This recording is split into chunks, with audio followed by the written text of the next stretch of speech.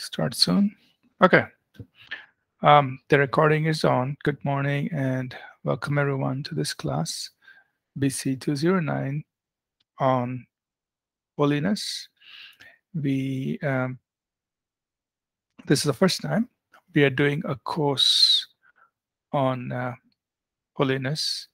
So it's going to be interesting, and we're also going to be learning together as we go through this course. And I'll introduce the course after we pray together. All right. Could I please request somebody to lead us in prayer, and then we will get started. Could somebody pray with us, please?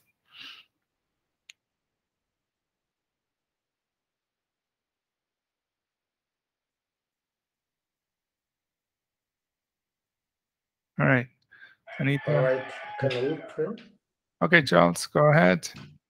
Let's pray. Dear Heavenly Father, we thank you so much for this wonderful morning here in Africa. We thank you that it's, I think, still the morning in India and you've connected us. We thank you for the ability of this, bringing the world together in such a spectacular way. And for the first time to have such a training, you saw it fit for us that we would have it. Now, Lord, that you have allowed us to be here, teach us. We are expectant and we can't wait hearing what you have prepared for us as we journey through this semester, this course, that Lord Jesus, you will anoint our teacher and also anoint us that he will use the right vocabulary, he will use the best methods, but also will be able to retain and put in application what we will have studied. For the glory of your name and for our good, in Jesus' name we pray and believe. Amen. Amen. Amen. Thank you. All right. Good morning once again. Welcome, everyone. I'm just going to introduce this course, BC 209 on Holiness. Now, I mentioned this on Monday in our welcome orientation day.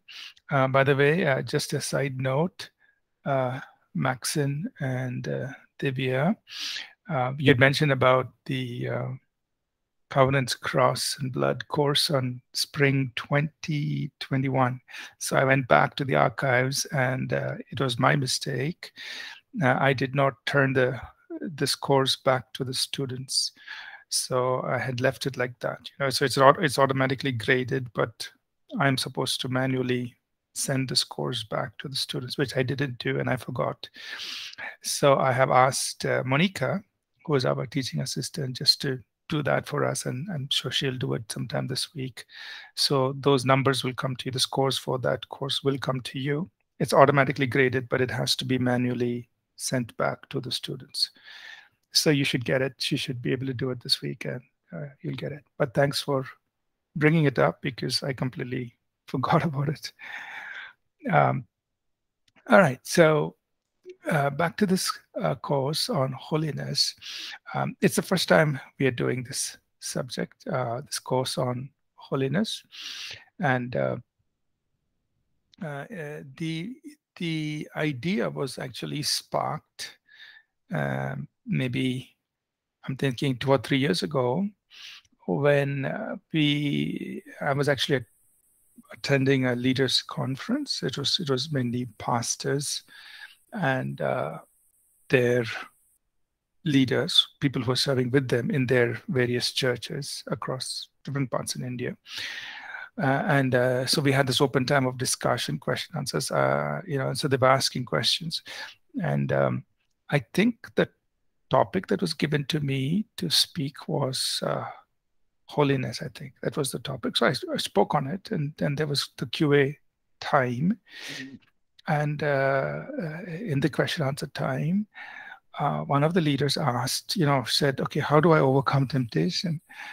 And so it really struck me at that time, that here we are as pastors and leaders who are actually leading congregations and churches and serving people, and a very basic question: how do I overcome temptation? So then that's when it sparked my thought that, hey, we need to do something to make sure that at least our Bible college students know how to overcome temptation. That they shouldn't find themselves in a place like that where they are, leaders of churches and congregations, and they don't know how to live holy, and this whole aspect of holiness and living an overcoming life. So that's what sparked this whole thought about this, having a course on holiness. And so then I came back, and I just was thinking through on how to make it happen. And so we introduced the course. We thought about this course. Let me just share with you what we're going to cover in this course. We have put out the PDF there, so you will be able to get it. So in this course on holiness, our objective, our whole approach to this course is, first of all, to get a vision or an understanding of the holiness of God, right? In as much as God is loving, God is compassionate, God is good, God is powerful, we must also get a revelation of the holiness of God. So that's the first part that we're going to, first section that we're going to talk about. And to the best we can, because our words may not be fully, our words will not be able to communicate, or our minds will not be able to fully understand, the depth and the width of God's holiness. But to whatever extent we can, we want to get a revelation of that through the scriptures, of course. And then after we understand about the holiness of God, in that we also want to emphasize that ultimately God wants his nature to be reproduced in us, which means he wants his holiness to be reproduced in us. So that's dealt with in section 1 on the holiness of God. And our worship of God must take place in the realm of the beauty of holiness, right? So we want to talk about that. Then in section 2, we want to talk about another very important aspect of living a holy life, which is repentance. And the reason we are dealing with this whole aspect of repentance is because perhaps in the church, especially in the modern church, the contemporary church, not much is spoken about repentance. I know in the traditional Pentecostal churches, repentance is like, you probably hear it every Sunday.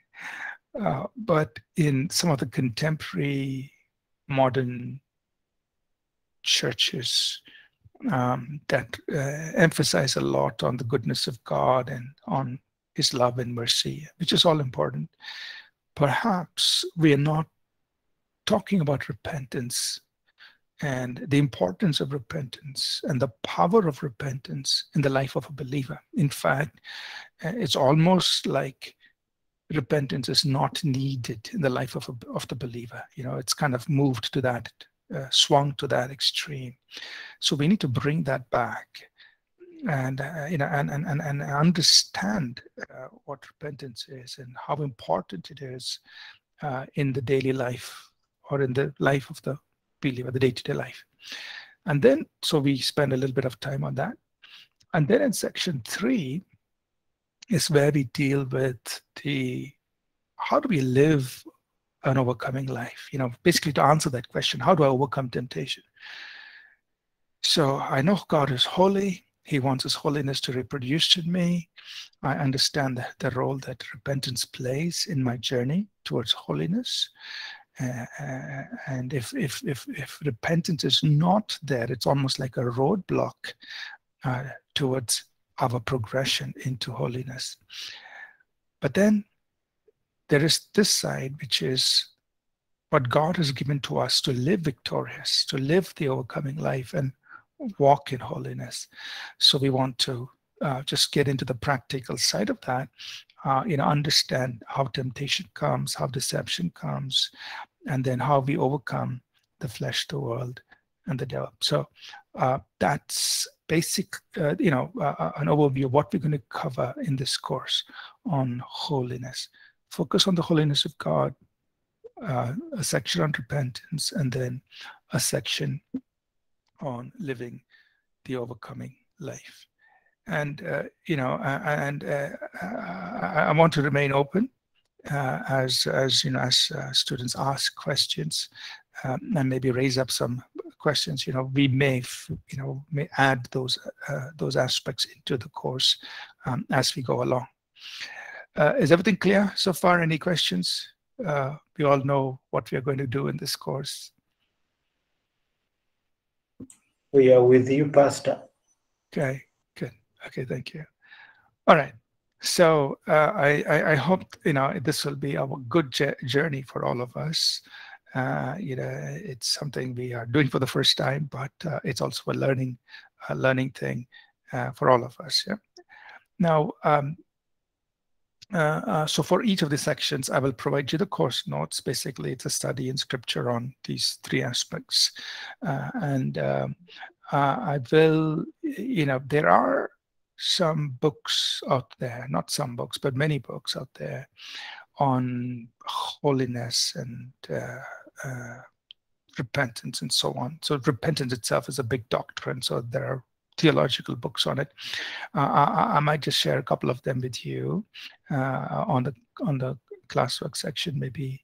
I don't want to dump everything on you. Just pick a couple of them that might be useful to read, and I will give them to you. These are books by other authors that you could, if you have time, it's good to read, just to get a perspective on this whole area of holiness. And for us, especially for us as Christian ministers, or people are preparing to serve God in some way, holiness is very crucial, very important. While we recognize that we are only earthen vessels, and it's the grace of God and the work of the Holy Spirit, yet at the same time, as we will see in our journey through the scriptures, God has called us to this place of holiness. So it's non-negotiable. It's not like, okay, an optional thing, it's not an optional thing, living a life of holiness. And so that will become clear to us as we go through scripture. So let's get started. And as always, feel free to ask questions and bring up points for discussion, because that will be useful, and it'll also help us think through on areas we may be missing out in this course. So we've put out the PDF there for the section, and I'd encourage you to download that and follow. So in this section on holiness, what we will start off with is, first we'll focus on God himself, on the holiness of God, from scripture, trying to get some understanding. What is this holiness aspect of God, right? So chapters 1 and 2 focus on that. Then we slowly transitioned from the revelation of God's holiness to seeing his holiness reproduced in us. So we see in scripture that God wants his holiness in us. And he calls us not just to a little bit of holiness, he calls us to a place where holiness is perfected in us. That means it's fully, it fully occupies us. Right? So he calls us to perfect holiness. How has God set that up for us? We'll look at it. And then here's why. Why is it important? It motivates us. Why should we pursue personal holiness?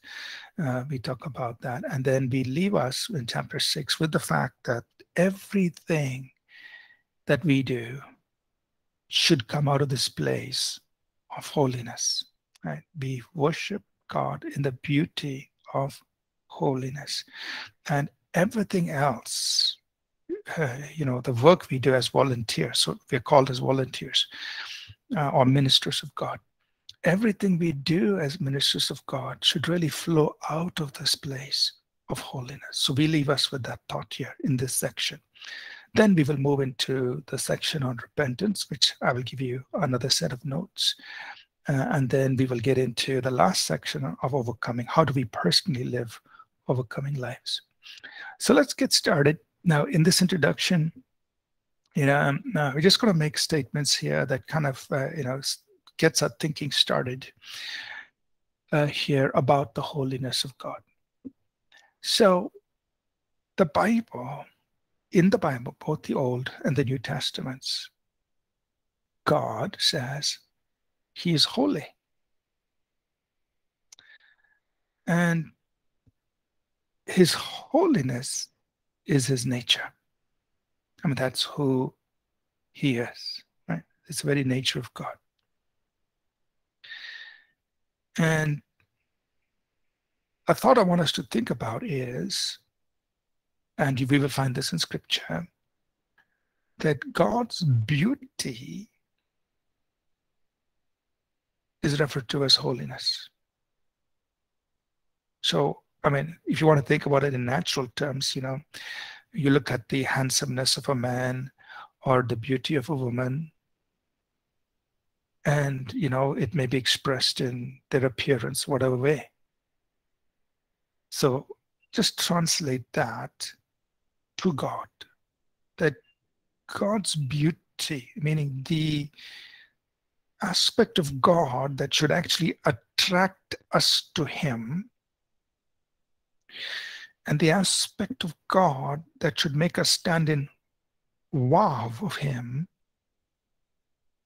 is his holiness.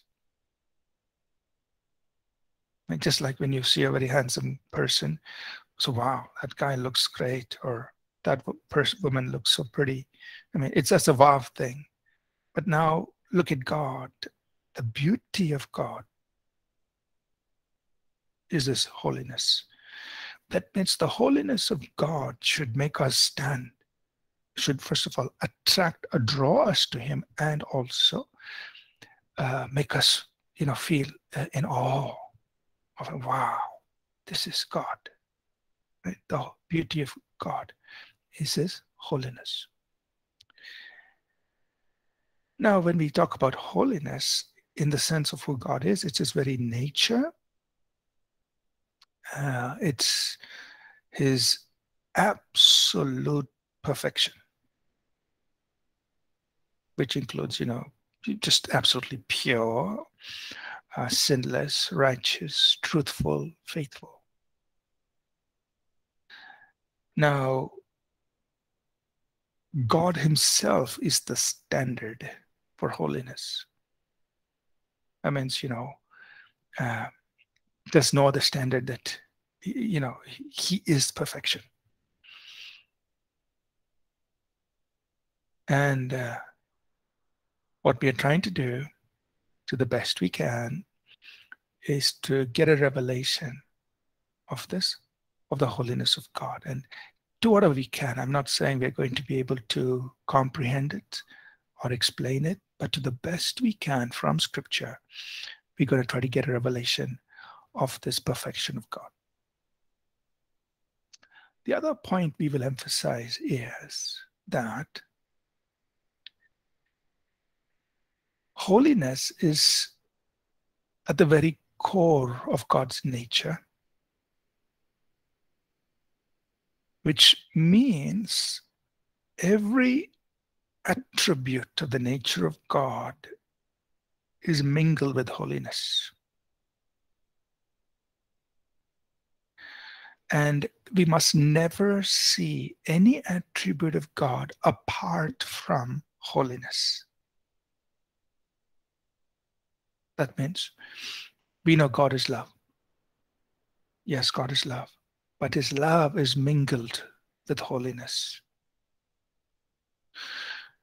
We know God is a good God. but his goodness is mingled with holiness. We know God is a generous God, a bountiful God, but his generosity is mingled with holiness. What does that mean? It means that in his goodness, or in his love, or in his generosity, he will never do anything that violates his holiness. He will never do anything. That's very important. Because sometimes we tend in our thinking, and sometimes even in our preaching and teaching, we tend to present the goodness of God, or the love of God, or the generosity of God, or any other attribute of God. We tend to present it, or we tend to think about it outside of his holiness. Like, we don't always think that, hey, holiness is at the core of his nature, and every attribute of God is actually undergirded by holiness. And so sometimes the danger in separating that is we think, oh, God will be generous to me even if I want to do something wrong. He cannot. Or God will be good to me when I want to do something wrong. No, because every attribute of God is undergirded, is mingled, and it's governed by the holiness of God.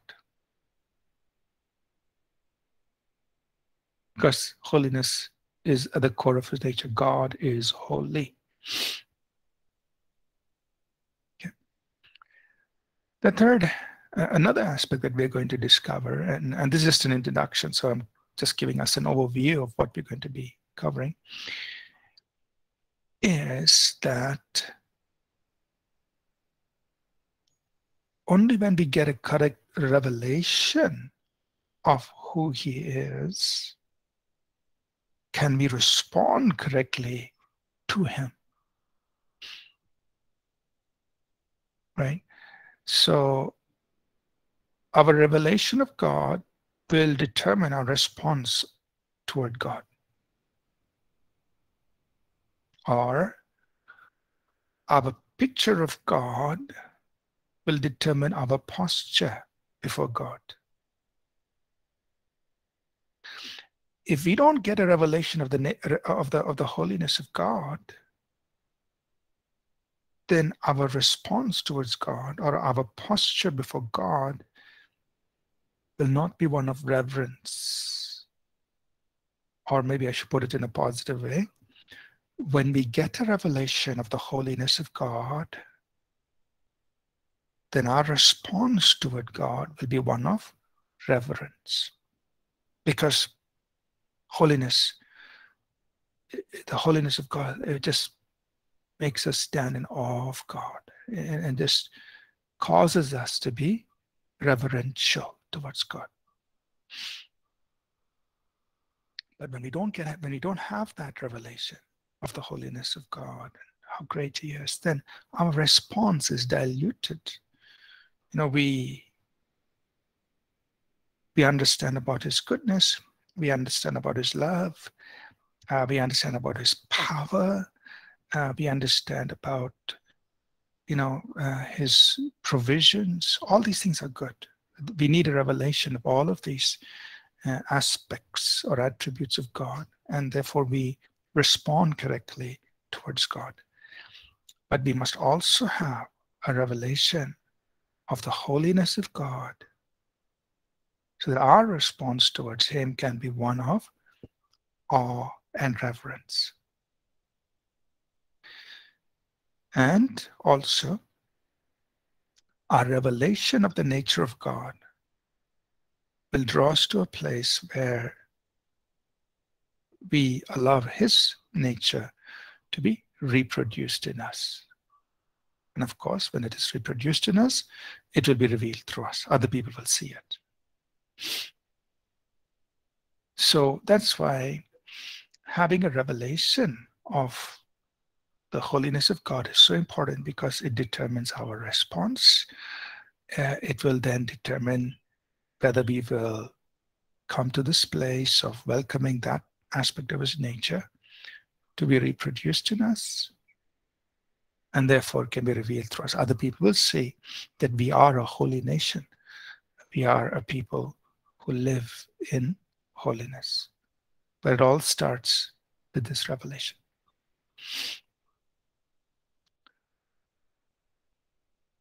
A connecting thought is that everything about God is holy. And as we will see, when the angelic beings worship, they say, holy, holy, holy. That means completely holy, thrice holy. And it means, therefore, that everything about God is holy. His name is holy. He speaks in holiness. He dwells in holiness. And therefore, everything about his creation that is aligned to him must be holy. He dwells in holiness. So holiness is the standard for all of his creation. And everything that does not align to that standard of holiness is evil. It doesn't fit in his presence. And he must be hallowed because he's so perfectly holy. Or he must be reverenced, we could say. He must be feared and honored because he's so perfectly holy. Then we will learn that God calls us, he invites us to partake of his nature, which is to partake of his holiness. The Bible says God is love, we are supposed to walk in love. God is merciful, we are to be merciful. God is holy, we are to be holy. Means holiness is basically God's nature reproduced and revealed in us. So holiness is not about me trying to somehow come up to the level of God, which is impossible, of course. But holiness is me yielding myself to God so that his nature can be reproduced in me, revealed through me. So it's more of a yielding to who he is. So that his nature is reproduced in us and revealed through us. So we become holy because he sanctifies us. So here's the other thought.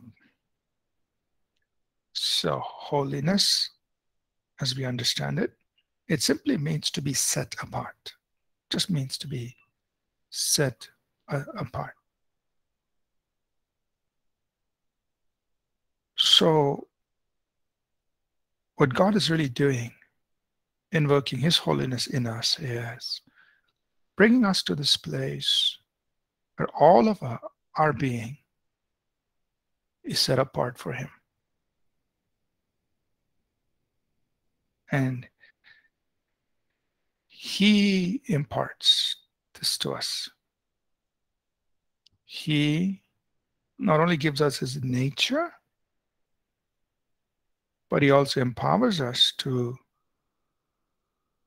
be in this place or this state or move into this place of being set apart.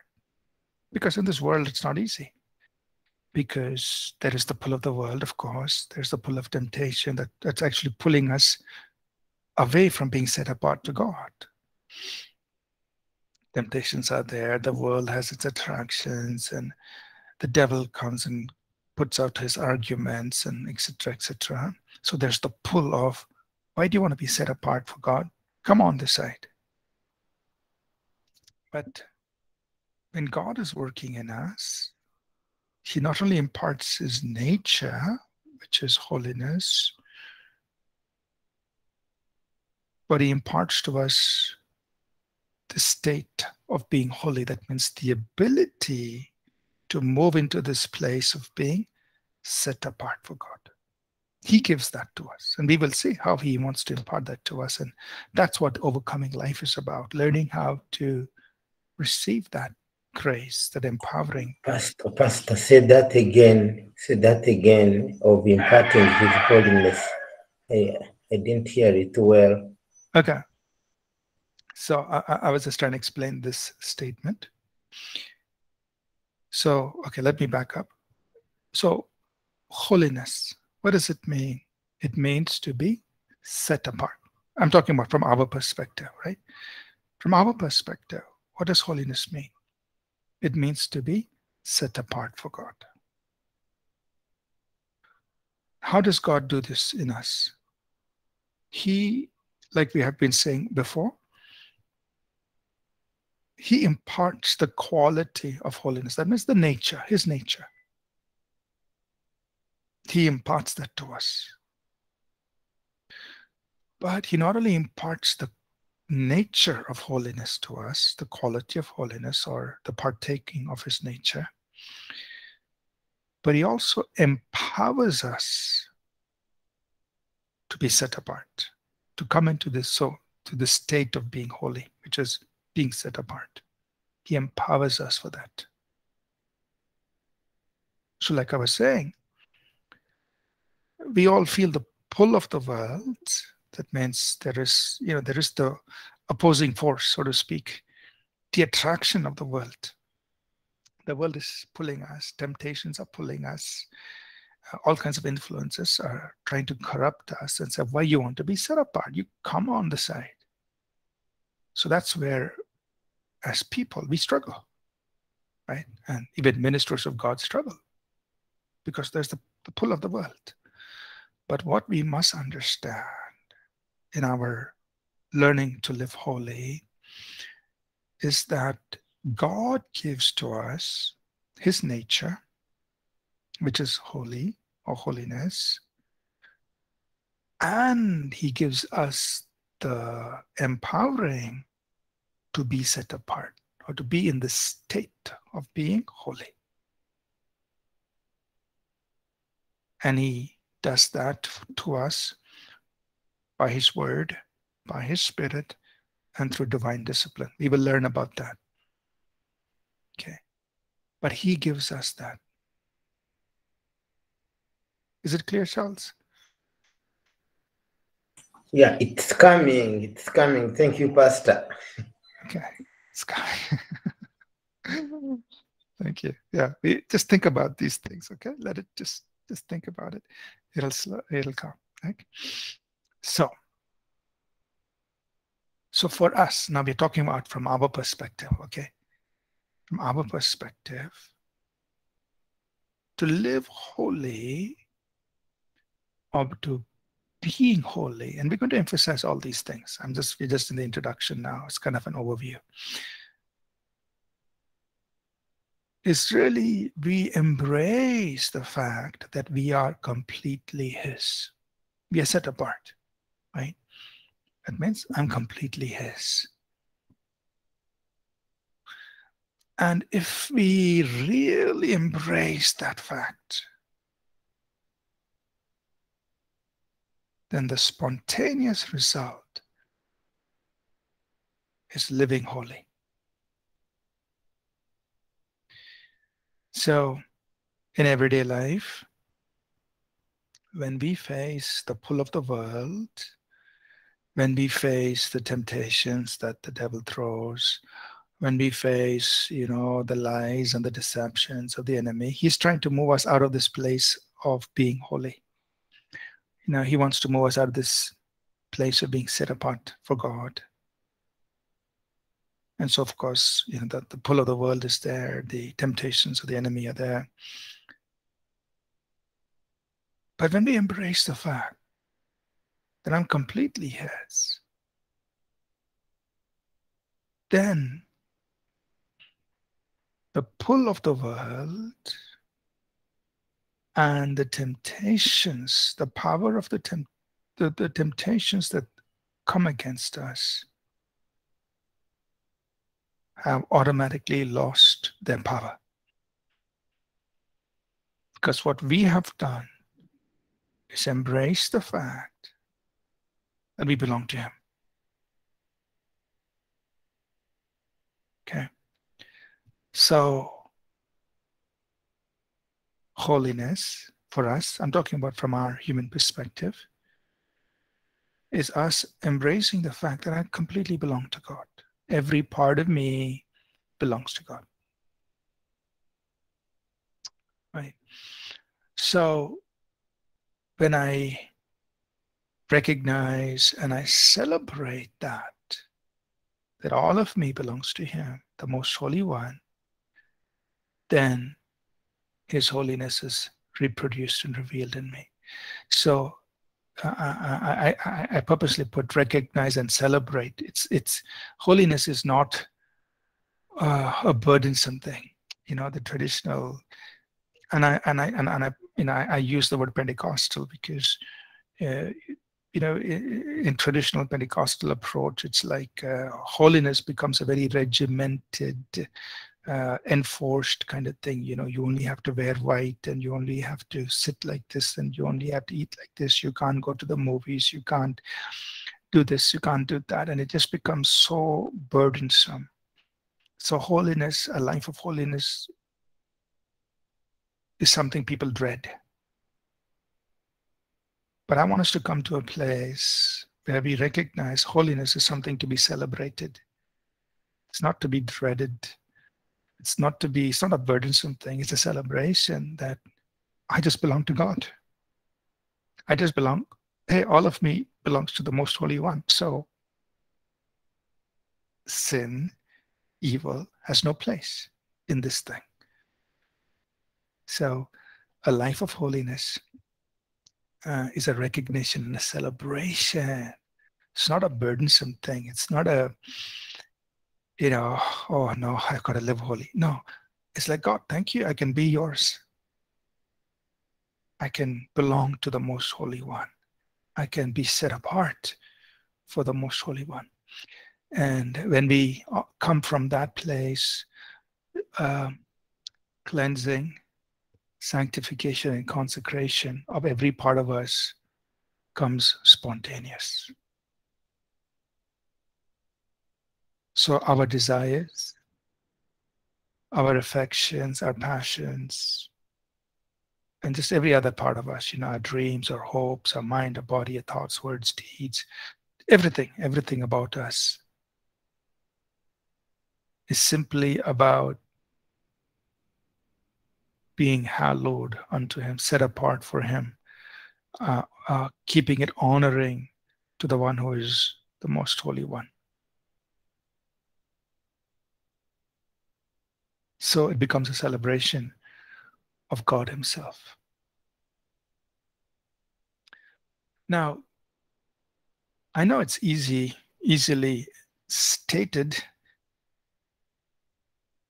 but in practice, as we will see in our last section on living the overcoming life, it is a process. It is a process. And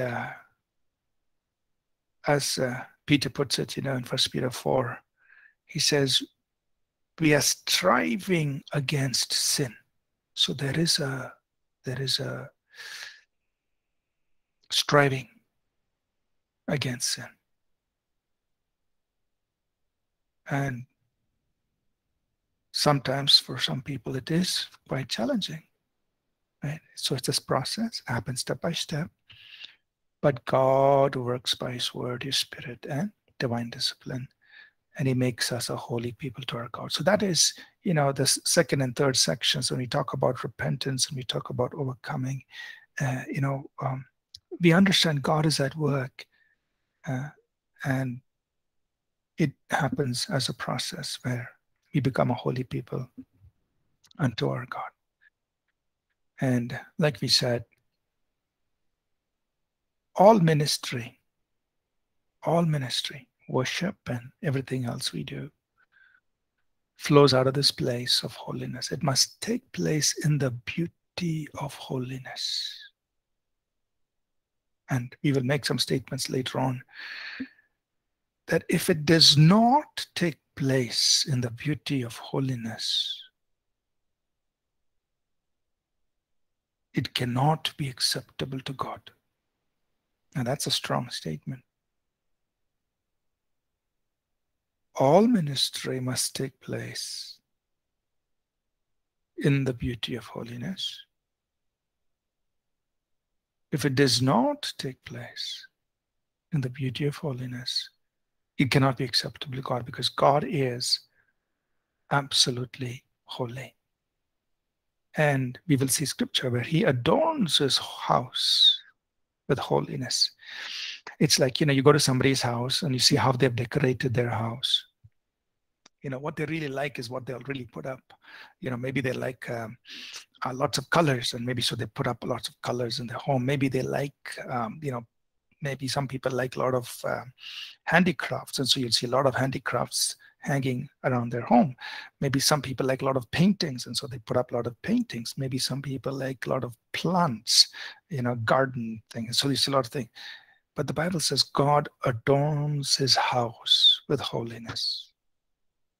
Now it's God is like, hey, my house is adorned with this holiness thing, this perfection.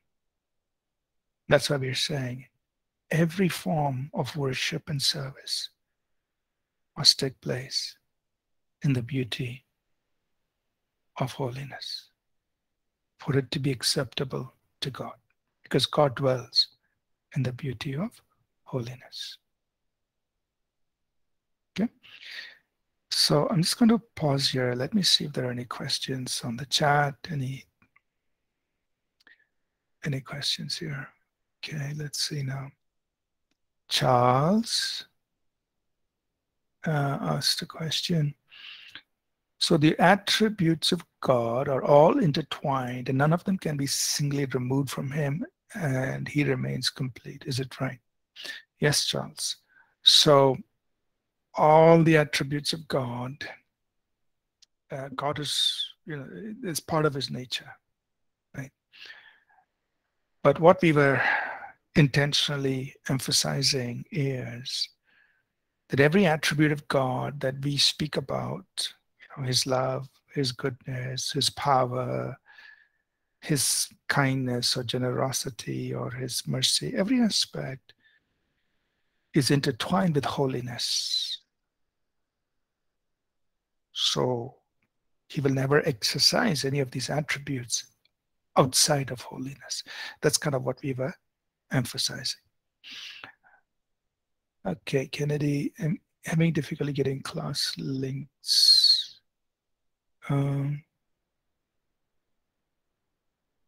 Having difficulty getting class links. Okay, is that okay, Kennedy? You got it now? Yeah, or? Yeah, since yesterday I even tried to the admin, but I'm not able to get the links.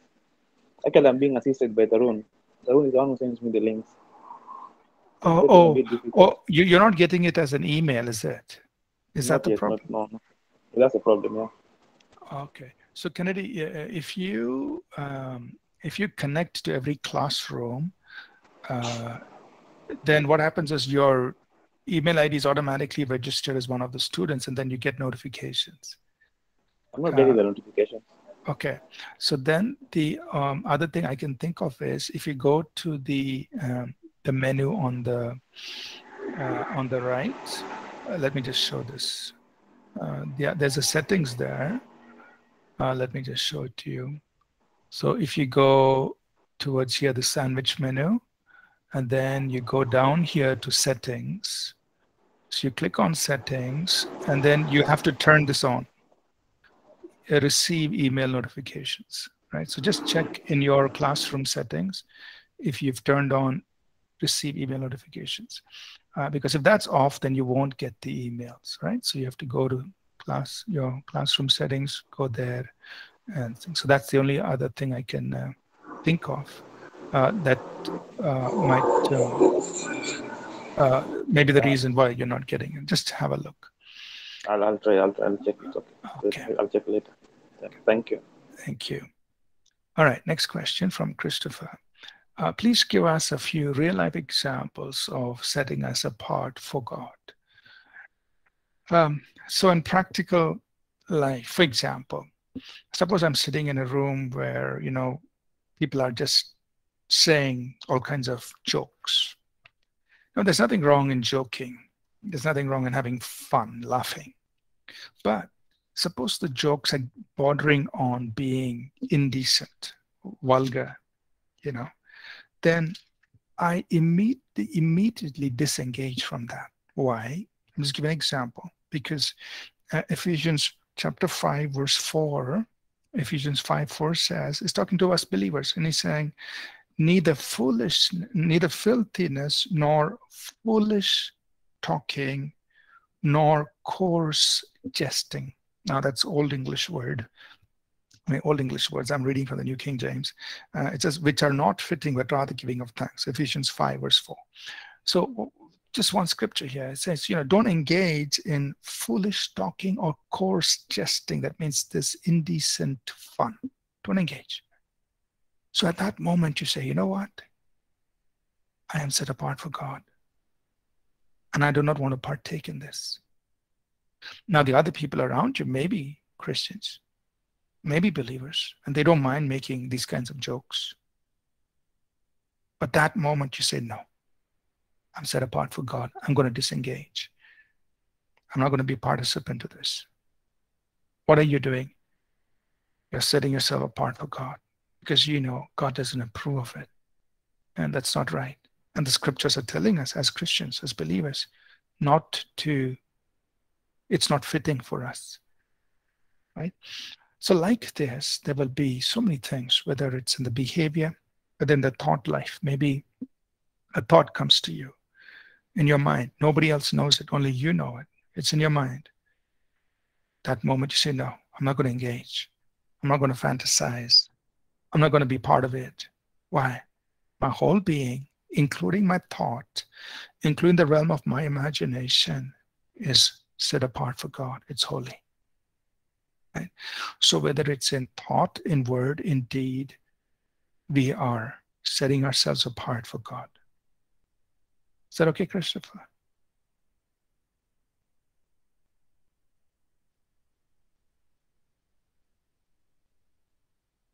Okay. Let's just do the other questions. Divya. Everything about God is holy, and also He is the beginning and the end. But if someone asks, how did evil come into being? How can one answer? So the question is, how did evil come? And God is holy. Now, here is something to think about. God is holy. And He created beings. These were angelic beings. But each of these beings, the angelic beings and us humans, are created as free moral agents. He didn't create us as robots. That means He's given us the power of a free will.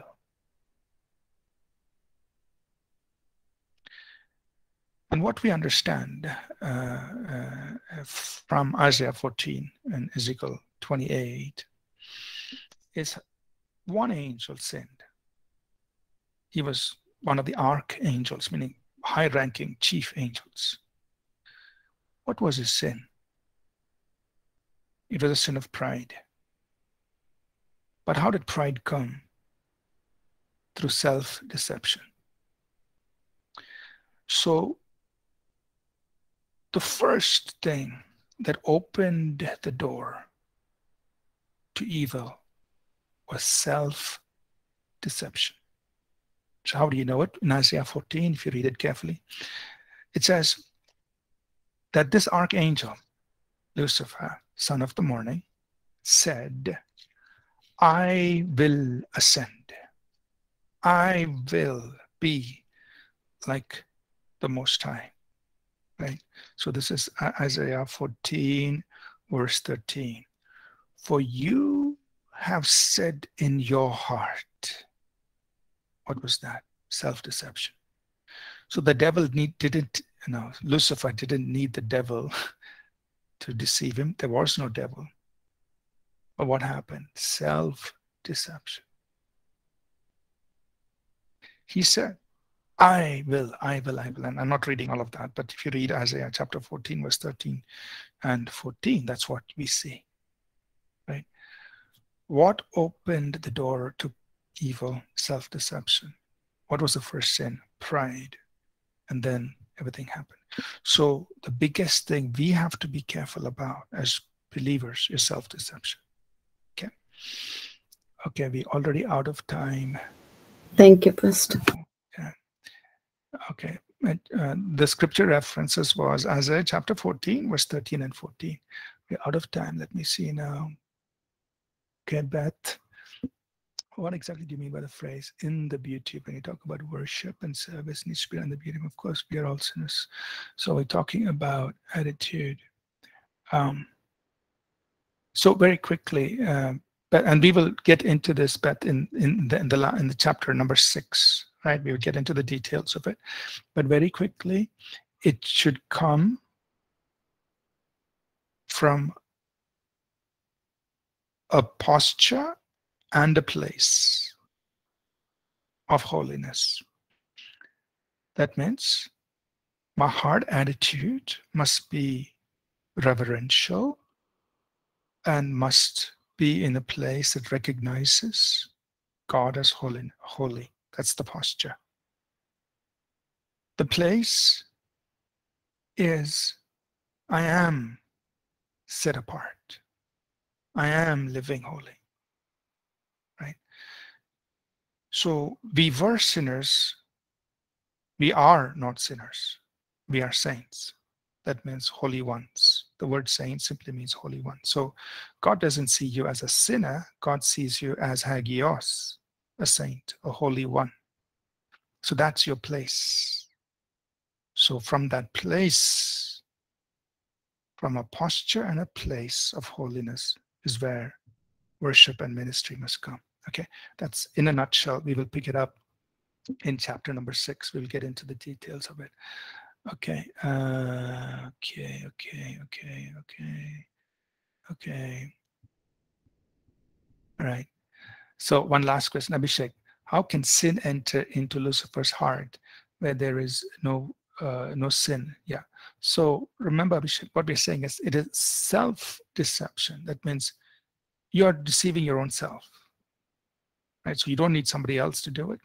It's just basically it's wrong thinking. We are thinking Lucifer thought wrong, self-deceived, and that's what led to his doing what he did. Okay, I'm going to stop now because you need to have time to take a break and join the other class. Can somebody please say a 2-sentence prayer and close and dismiss us, please? We'll continue this next week. Okay. I'm praying. Go ahead. Our Heavenly Father, we bless you this morning for this wonderful session that we have had with you. We continue to pray that, Lord, you keep us in the place of holiness and cause us to reflect the beauty of your holiness in all our ministry. In Jesus' mighty name, we pray and give you glory and thank you for an answered prayer. In Jesus' name we pray. Amen. Amen. Amen. Thank you, Elisha. Thank you, everyone. God bless you. Sorry for rushing off. I've been asked, what's your question? No, Pastor. Fine. Okay. God bless you all. See you again next week. Thank you. Bye now.